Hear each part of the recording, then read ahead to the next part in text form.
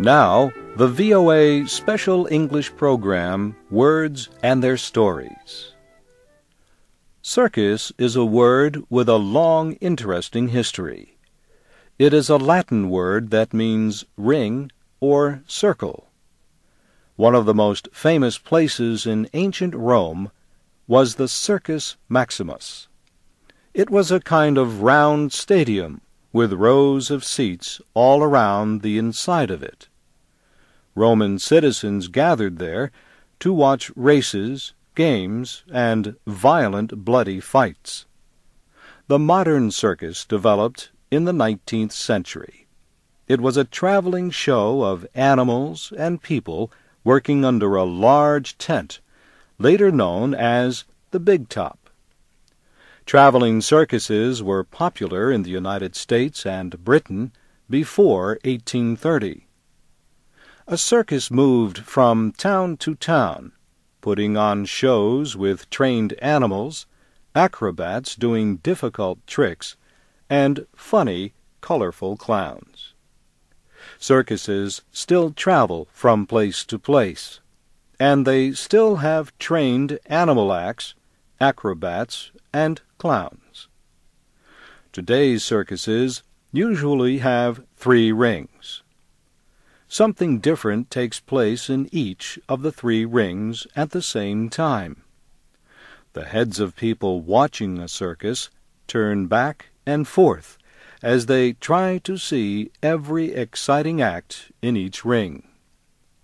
The circus has been popular for so long that it is not surprising that words and expressions connected with it are part of everyday speech. For example, the word circus is used to describe any noisy place with a lot of activities going on. A teacher may use it when she walks into a room where the students are playing and talking instead of studying. She might say, "This place is a circus. Calm down and get your work done." And if the room is really noisy, she may say it is a 3-ring circus. Clowns are a very special part of the circus. They look funny with their big red noses, painted faces, and clothes that are much too large for them. Everyone at a circus loves to watch the clowns do tricks on each other. Clowns have a real purpose: to make people laugh. They always succeed. We use the expression to clown around when we talk about someone playing tricks and making jokes. Usually, a person is clowning around if he is being funny when he should be serious. In that case, you may get angry and say, "Stop clowning around. This is a serious situation." The most celebrated American circus in the 1800s was P.T. Barnum's Greatest Show on Earth. Barnum's circus had many new acts. He began finding and training unusual animals, not just dogs and horses.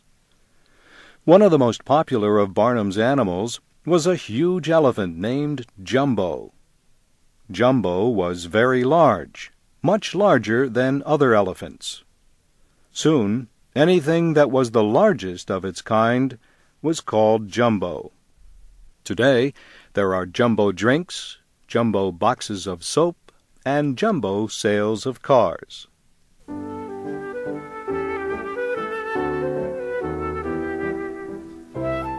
This Special English Words and Their Stories program was written by Marilyn Rice Cristiano. This is Bob Doty.